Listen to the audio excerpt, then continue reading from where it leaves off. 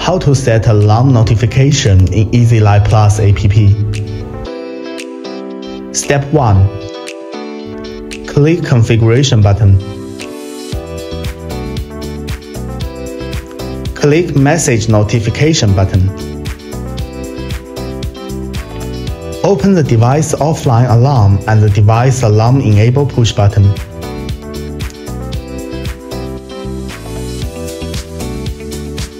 Step 2. Click Local Configuration button. Open the Receive Alarm Locally button. It will automatically switch to the Phone Settings interface. Step 3. In Alarm Message Reminder Plan function, you are able to set the time period of which you want to receive alarm notifications.